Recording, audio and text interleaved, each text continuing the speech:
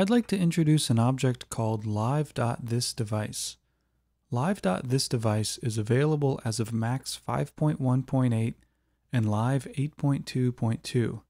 Here it is in a Max patch. The idea of this object is that it gives you another tool to manage the startup sequence of your Max for Live devices. It tells you when a device or device preset has been loaded, when your device has been disabled or enabled, and whether or not you are in preview mode when editing your device. You use it like you use LoadBang.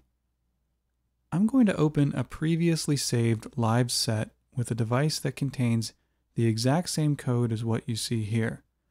I'll leave the Max window open so that you can see what happens. The loading of my device caused 3 events to occur.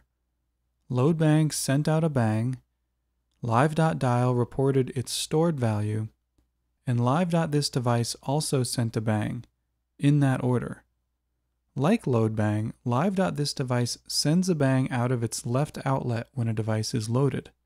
The difference is that live.thisdevice waits until the patch or state is restored, whereas LoadBang does not. This difference only applies in Max for Live devices. In plain Max, live.thisdevice is the same as LoadBang.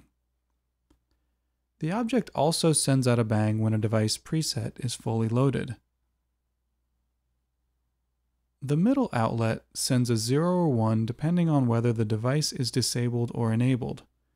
This can be used to notify other devices, Max patches, or separate applications of your device's current on-off state. The third outlet sends a 0 or 1 when preview mode for the device is disabled or enabled. When I launch the editor, preview mode is automatically enabled and the object reports a 1 in the Max editor. Meanwhile, in Live's version of the device, live.thisdevice sends a 0 to indicate that Live is not currently handling audio for the device.